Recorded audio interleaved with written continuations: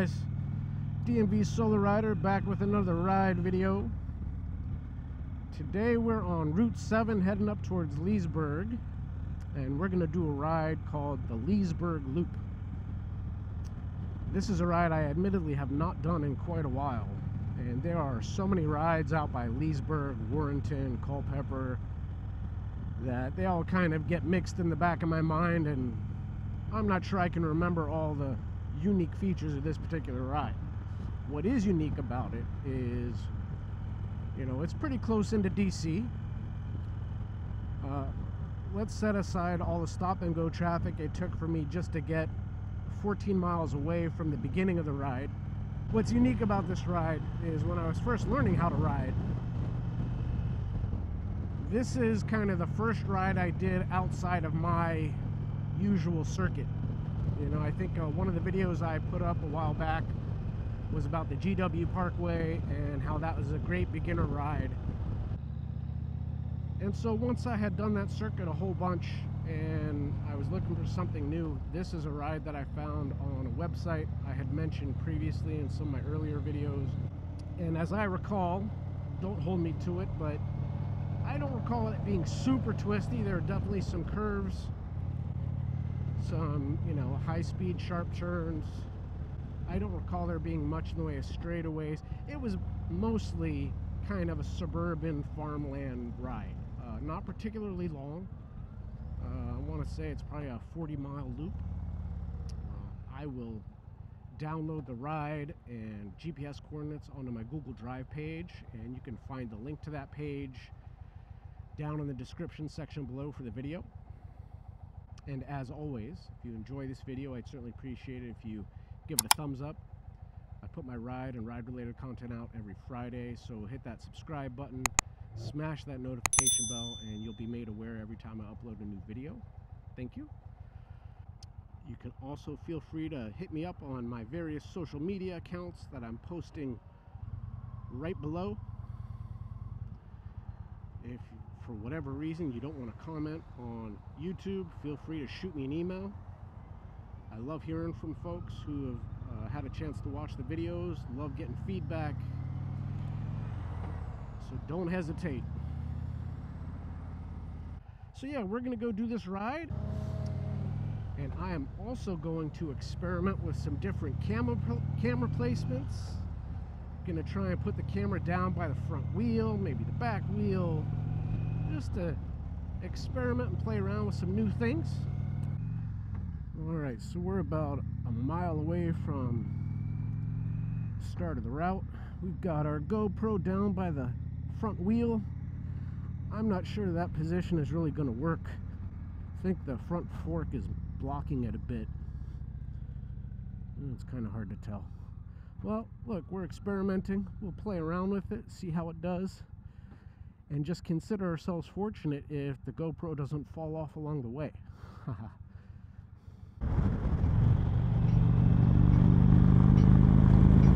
Oh, Chieftain sounds pretty throaty today.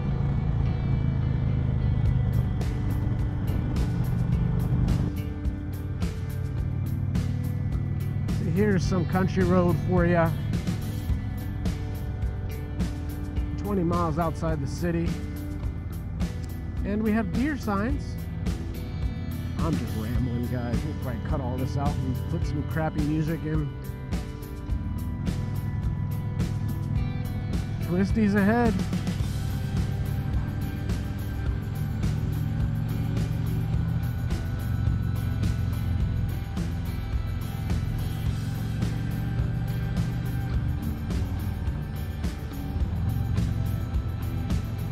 Now that we've done Route 48, I've got all that out of my system, kinda. I'll never pass up a highway like that, though, I'll tell you.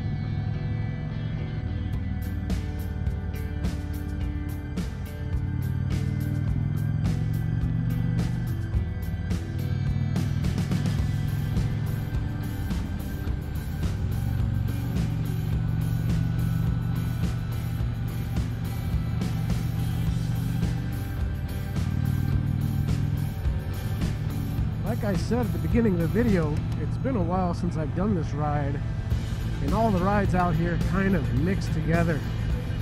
So this one is definitely a little twistier than I recall, which is great. No complaints for me.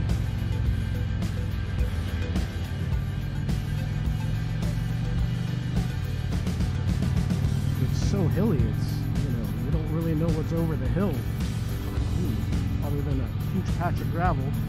Why? Why me and gravel? Why do I have to have gravel?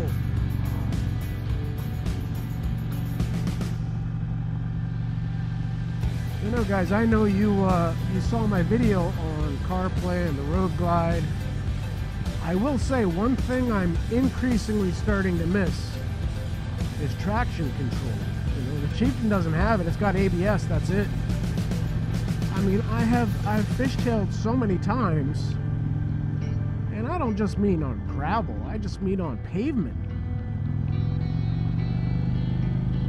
That it's almost alarming. And, you know, because I don't mind riding twisties, it would certainly be helpful to have it. That's gorgeous. Look at that. Just a hop, skip, and a jump from DC. Just got to be careful on these roads. As usual, lots of gravel. And because it's so up and down, you really have no idea what's over the next ridge. And on a road like this, I personally am not interested in flying over a hill at 60 miles an hour right into a curve. I've already had one car riding on the double yellow. I've already ridden through 4 literal piles of gravel.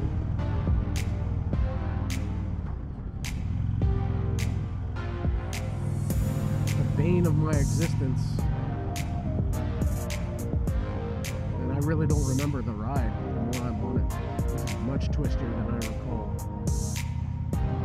which is awesome. I don't remember it.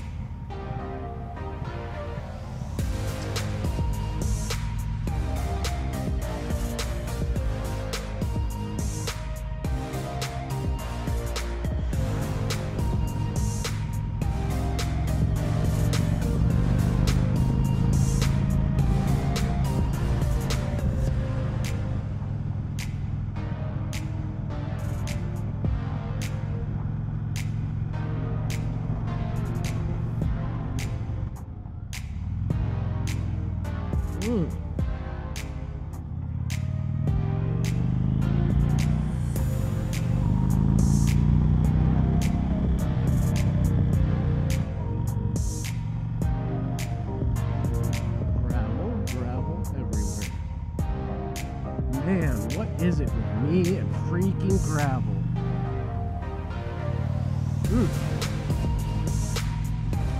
Yeah, I mean, this is a fun route, but it's very residential in the sense that, like, yeah, okay, it's residential, they're letting you go 45, but if you were going to go 60 down here, you'd be an idiot. That's kind of the way it feels to me.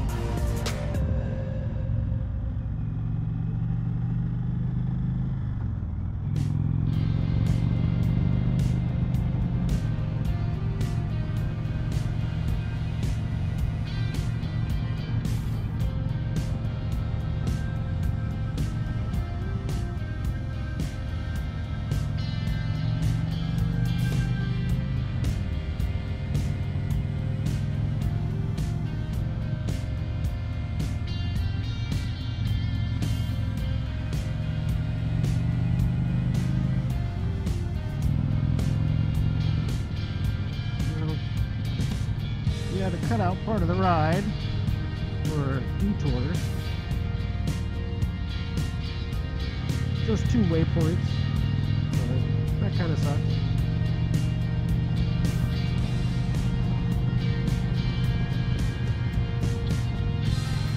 Now we're back on the actual route. We've missed a few waypoints on this ride just because of detours, construction, things like that, but we didn't really miss much as I can recall. Not that I can recall much, apparently. This is a great little ride, guys. You'll really dig it. Just be careful in those, you know, tightly packed residential areas. I'm shocked that the speed limits are as high as they are, but, you know. Doesn't mean if someone lurches out of a driveway that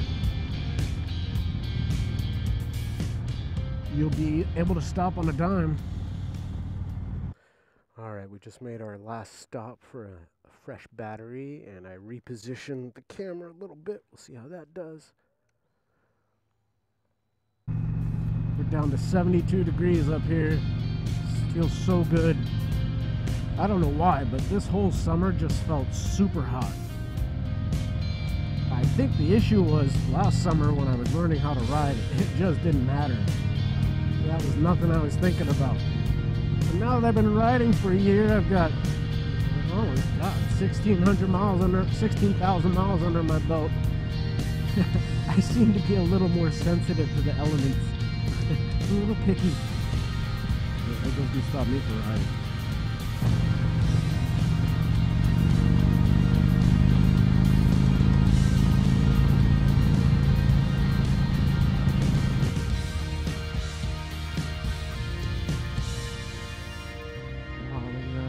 Basically a U-turn.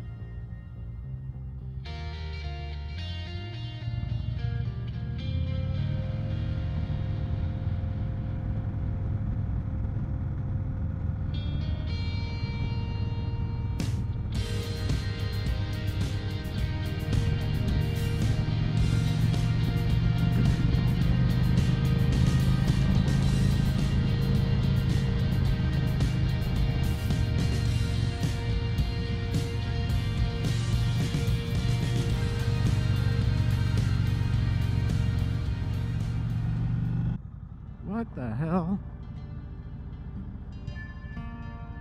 Gravel?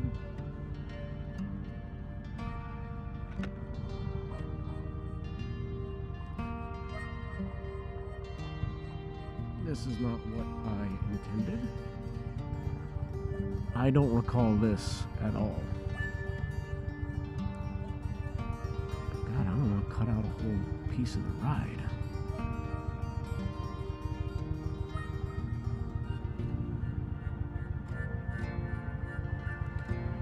I think it's just this little stretch. So we're gonna do it.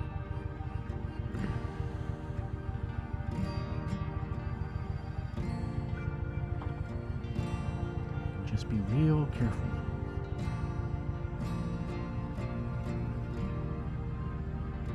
Yeah, guys, baggers and gravel ain't a good mix. So maybe I did ride down here on my Scout. I just cannot remember this to save my life.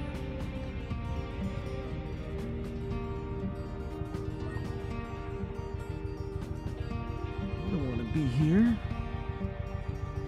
It's gotta just be here. Yield to oncoming traffic.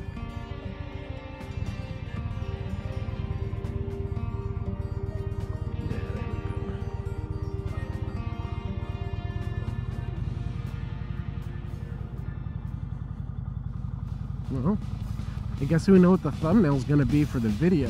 Adventure bagger.